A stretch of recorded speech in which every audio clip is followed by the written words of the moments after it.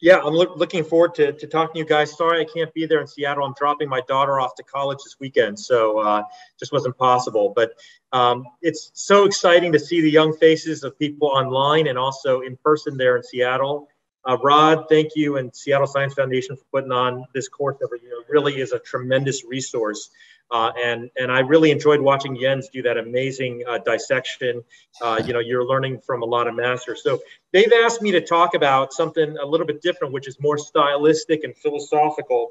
And this is really the result of me having seen a lot of my older friends go through periods of their lives that are very complicated, and then seeing a lot of the people I love who are young, like you guys in the room, struggle through things that you are dealing with. So it's very exciting to me. We could go and talk for a whole day about these things in little tangents about why it is that the average ortho and neuro spine surgeon changes jobs within the first 2 years at a rate of about 50%, stuff like that. There's a lot of things to think about as you guys embark on this wonderful journey. So, well, with your permission, I'm going to share my screen.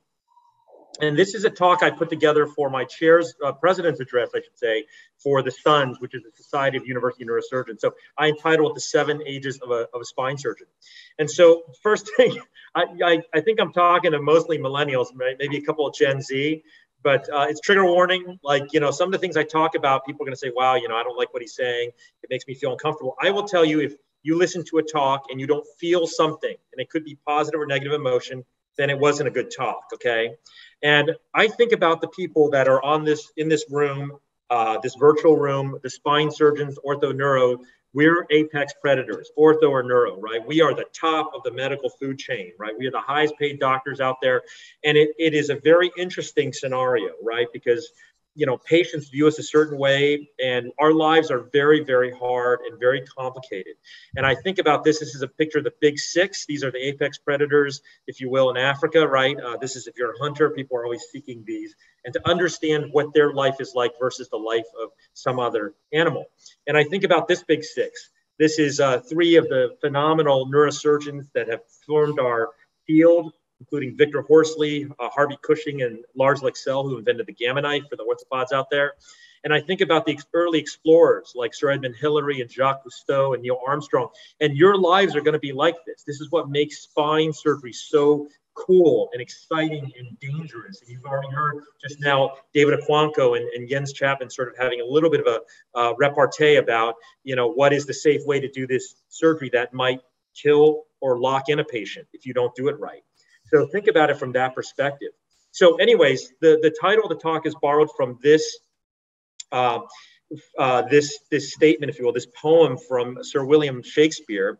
And it's about the 7 ages of man. And everybody knows about this in concept later, but Shakespeare was the first to put it down in pen and writing. And the stages are the infant, the schoolboy, the lover, the soldier, the justice, the pantaloon, right? So these are, and the second, childishness. So these are the stages that we're gonna talk about. And as I tell you this, I want you to be thinking about your stages in life and who you are and how you see yourself and how others see you, because that's a very important piece of why I'm even giving this talk, right?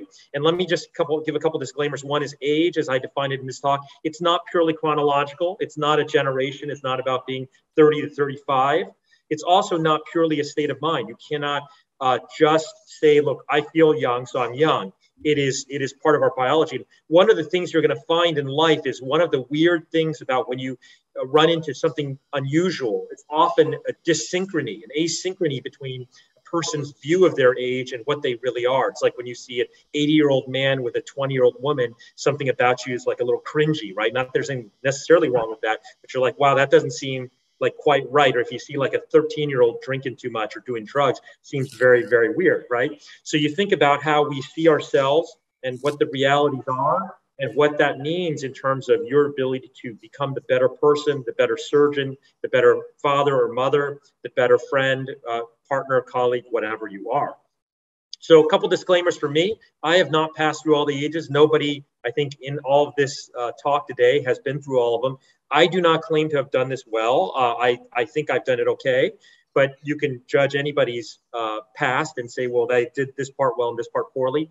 A lot of what I say comes from personal experience, but more importantly, comes from talking to other people, surgeons, orthopedic spine surgeons and neurosurgeons that do spine, and finding out about their experiences. Everybody's got an interesting set of stories and interesting life, right? Now, if you're a neurosurgeon, you know the red journal. I think ortho, it's blue and white. We have a red and white. And this is one of the best papers ever written. This is by Alan Friedman in the red journal. The year of this was 2008, I think it was. And this is a great paper because in this paper, Alan Friedman, who was the former chair at Duke University, talks about the different generations and how we're going to train them to be amazing surgeons. And he has this great 4x4 table where, and I'm not going to read it all to you, just go look at this paper. It's amazing what every generation thinks about the other generation. So here he's talking about the veterans. So those are people like over the age of 80, right? The baby boomers, they have their stereotype. I'm a Gen Xer, right? And then the nexters, which we now call millennials. At the time, they were called different things. Just like we don't know what Gen Z is, the Coronials, whatever the generation that follows you guys, right? My kids are in that generation. But it's amazing to see this 4x4 about what people think about other generations, right? This is a topic of great levity and conversation and philosophy as well. So I'm going to use a parable for this. This is me and my 3 kids years ago in 2006. Mike Apuzzo had set up the Creativity Award, and George Lucas came, and I had an opportunity. I looked much younger there to get my picture taken with George Lucas. And I love Star Wars, a nerdy Asian guy, so we love Star Wars. And you know why? Because it is the American epic opera, right? It is our opera. It is our epic. It's easy for people to relate to. They're easy to identify in realistic characters. And it's in multiple iterations, probably in its 6th iteration now. So we all have this personal journey, and these are stereotypes, right? These are generalizations. Nobody fits purely into stereotype. None of what I say is intended to be ageist to the old or the young or the middle age. And then there's some people that are neotenized. This is an important feature of surgeons as well. If you're familiar with an animal called an axolotl, it's a larval tiger salamander. And in lacking iodine in the caves of Mexico, they never turn into the adult salamander form. So they're neotenized because their thyroids never mature. And so the idea is that you can have this Peter Pan syndrome. You'll see this in surgeons. It's quite common, actually. So some people just stop at one age and they never progress past it. I don't want to give individual examples, but you guys are all thinking about the people that I know you'll be thinking about. There's nothing necessarily wrong with it, but it's just something to be aware of. So these are the ages, again, the infant, the child, the adolescent, the young man, the middle-aged man, the career twilight, and then the senescence, right?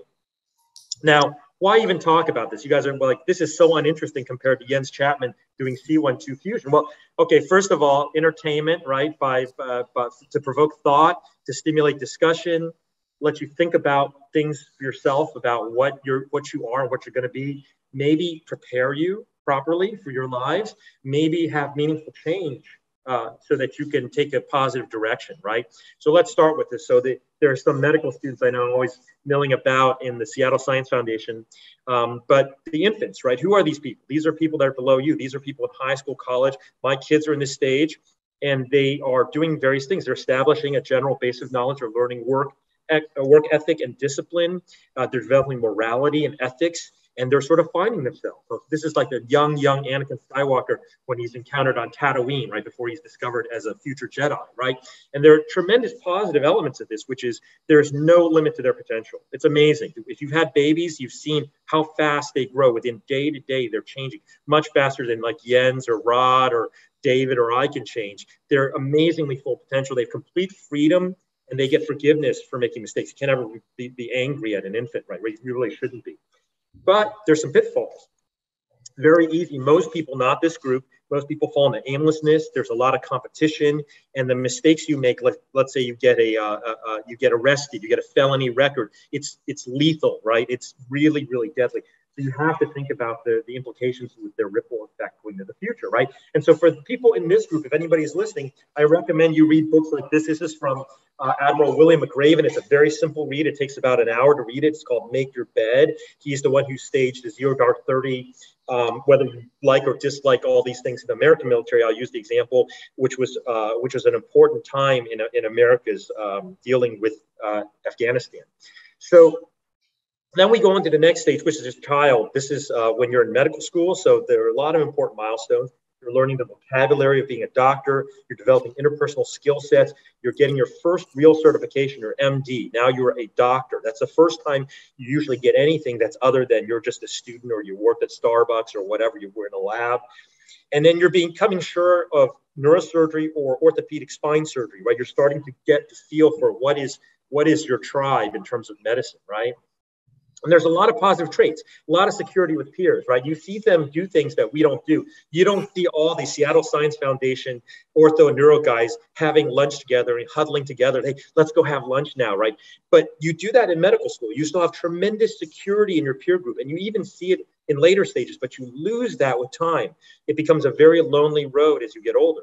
You get accomplishments, but no responsibility, right? So first time you do something, you're like, yeah, I got this. I sewed up my first wound. I got my MD degree. I got my first paper published, but you're not really responsible for any of that. Your mentors take all the hits right now, right? So you have complete freedom of exploration and you can still change your career path, but there's some big pitfalls.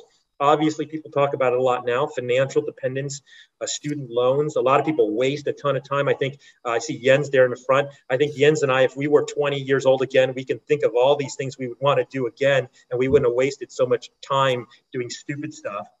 Jens probably wasted less than me, but I certainly wasted a lot of time. And you get a lot of uncertainty in terms of your direction and conflicting viewpoints from many sources, a lot of bad information from your peer groups, right? So this is an amazing picture, a figure from a paper that was written and published in Archives Internal Medicine. Okay, this is interesting right now. This is for the neurosurgeons in the room.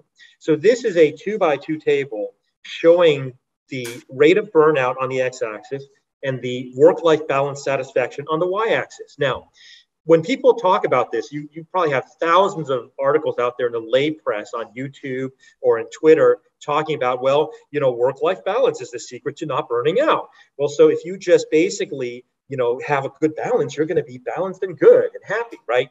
Okay, so I'm a neurosurgeon. Okay, that's a bunch of bullshit, okay? Because the ortho spine guys are like the neurosurgeons. We're similar phenotypically. So what you'll see is there is a regression line for doctors. And everybody falls along this line, which is that if you have a better work-life balance, you burn out less, right? You can see that regression line. But there is a major outlier down here in the bottom, which is neurosurgeons, right? And I'm going to put ortho spine in this group too, have a horrible work-life balance, and we don't burn out easily. This is part of the selection process of how you become a spine surgeon ortho or how you become a neurosurgeon, right? And this is a very important point that you're trying to decide in this stage of your life. Now, I'm going to make the quick disclaimer. A lot of patients have said, I've seen you on videos. I'm like, I don't have videos on the internet. I don't do that. I don't market.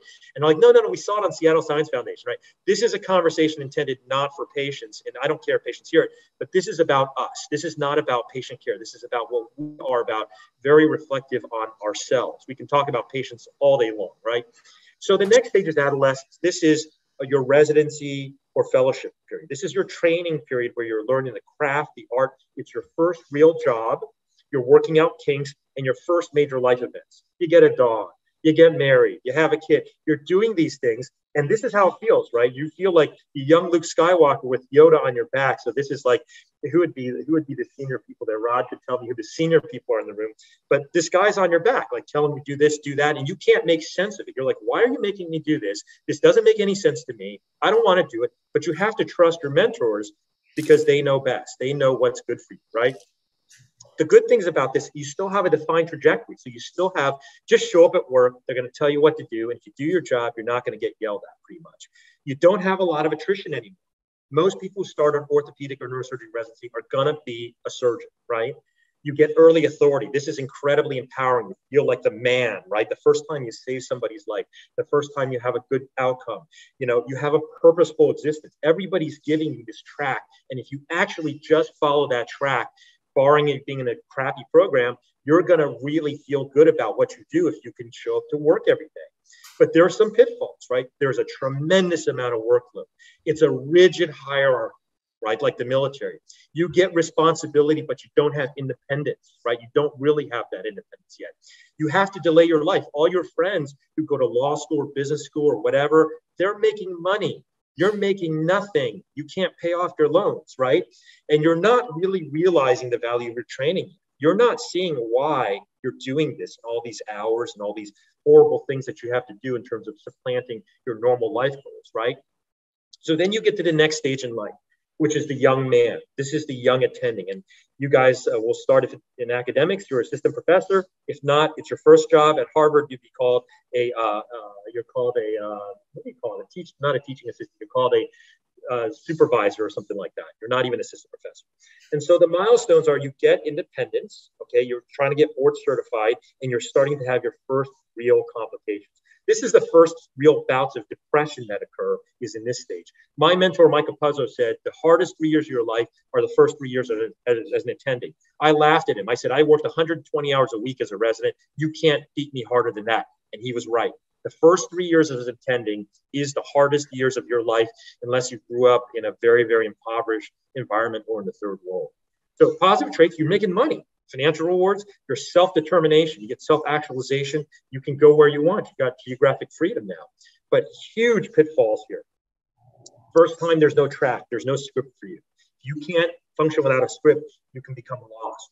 Super high rates of turnover, right? Onerous self-doubt, the need for feeling certainty in the face of uncertainty. You're not sure about what to do on your first case, I guarantee you. But you got to show the people that you know what you're doing, or everybody's going to laugh at you. The scrub techs, the nurses, the anesthesiologist, your partners are going to look around and like, oh man, that guy doesn't know what he's doing, right? You need to act confident even though you don't feel confident. And huge expectations. So you're married and your spouse says to you, I went through a hideous residency with you for 6 or 7 years. We made no money. I supported you. Now's my payday, right? I'm not saying your spouse is like that, but you get the idea. Whoa, you're an attending now. You're supposed to be like, now's the payback, right? Now you're and you feel like an imposter syndrome. So this is a huge deal. Now, for these last 2 stages of life, right? This is important. This is during your training and your first couple of years, you get this. Overconfidence whilst in the protection of the brood with almost no experience, right? This is what happens. You see this happen every day with residents. First time you do an IM nail, you're like, yeah, right? But actually, if you fuck it up, someone's going to bail you out, right? So you're really not that good. You think you're good, but you're getting better, right? Then you get deflation, right? As an attending, because you're like, oh my God, like actually, you'll see this. Fellows at the end of the fellowship, they all do the same thing. They go running around to all the attendings, ORs, and go, can I have the preference cards of Dr. So-and-so? Yeah, and by the way, let me ask you about this, because they're finally realizing, oh my God, I wasted all that time in the OR sitting there like, oh my God, they're not going to let me do this screw, but I'm not going to watch either because I don't want to seem like a fool. When you're missing the pearls that are being dropped right in front of you, okay? Now, why is this? There's something called a Dunning-Kruger effect. Some of you may have heard of this. This is a very interesting concept. So it originated from David Aquanco's hometown in Pittsburgh when these bank robbers went into a bank and they put lemon juice on their faces and they were totally photographed and videoed. They're like, no, that's invisible ink. Like we got invisible ink on our face, right? They're so stupid, right? They're people literally that dumb, right? Well, we all suffer from this to some degree, right? So this is the Dunning-Kruger effect. This is the curve where when you first get a little experience, like your patients say, yeah, a little bit of knowledge is a dangerous thing, right? You get super confident. But it's only when you get enough experience that you realize what you don't know. So this is the classic Donald Rumsfeld quote, which is, there are the known knowns. These are the things that we know. There are the known unknowns. That is to say, there are things that we know we don't know. And then there are the unknown unknowns, the things that we don't know about. Right? So it seems like a weird statement, but it's a very, very telling statement about the reality of how our human brains work. So then you move to the next step, which is the middle-aged man.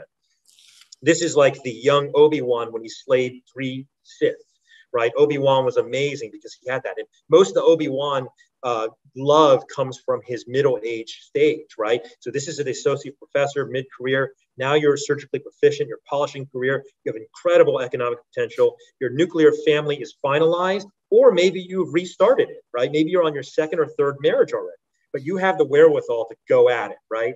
And so the positive traits is the pinnacle of your career.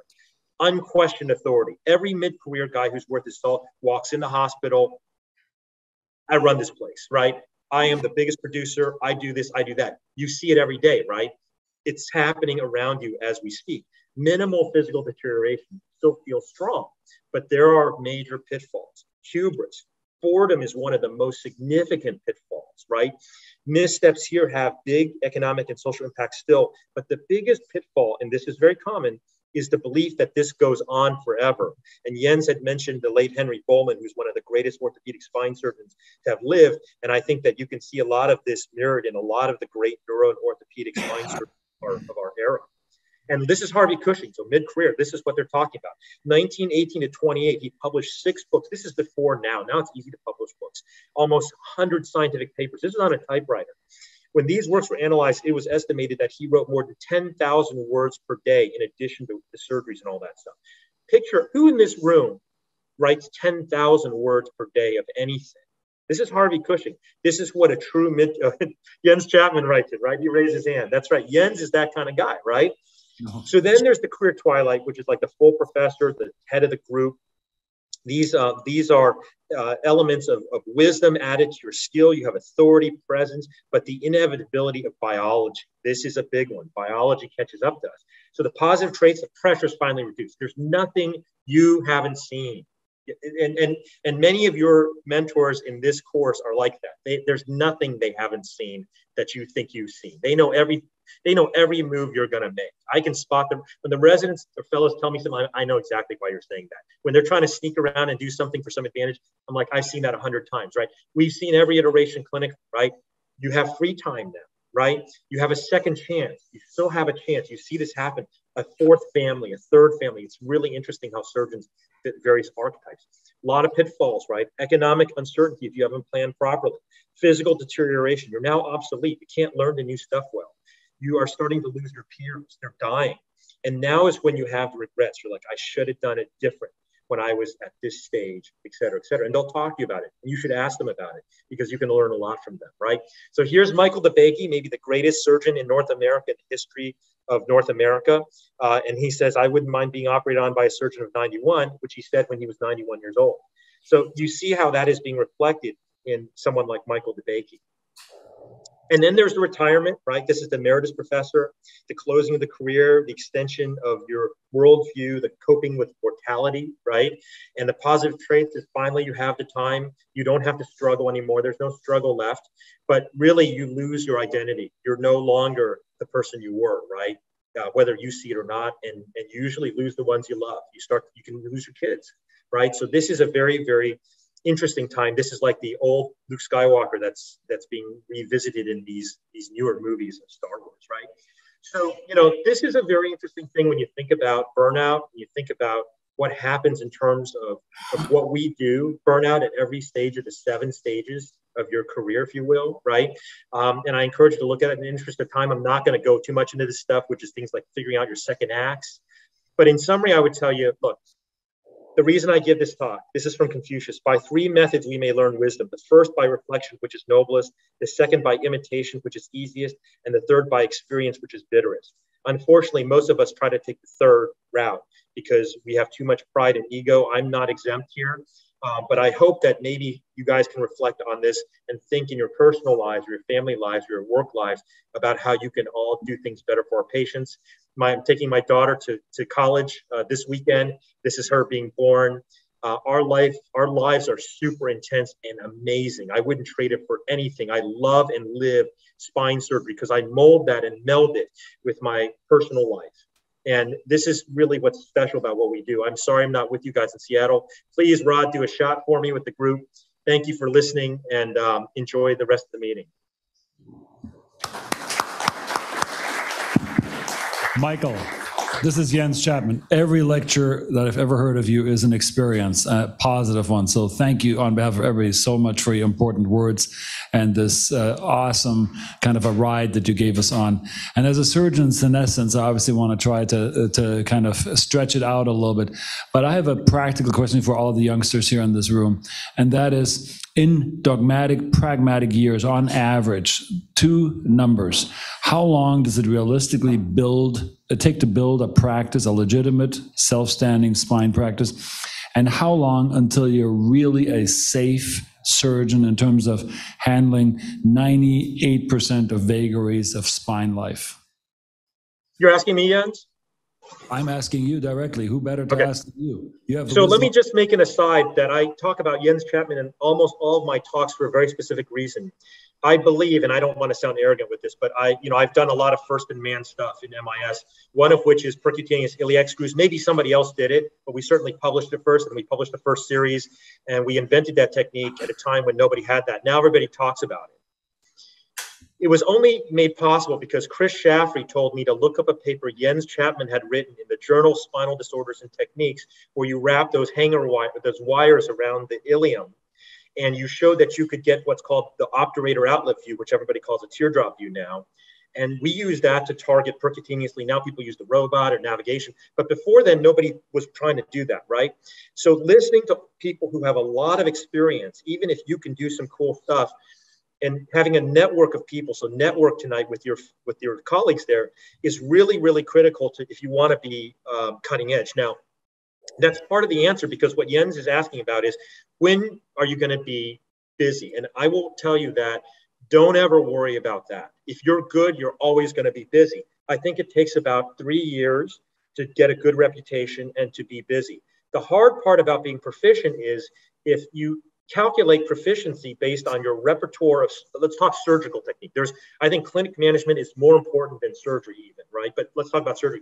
What is your repertoire width or breadth, and what is your depth? So if your repertoire is, okay, I can do an ACDF, a microdisc, an ALIF, and a PLIF, you're probably going to get that proficiency.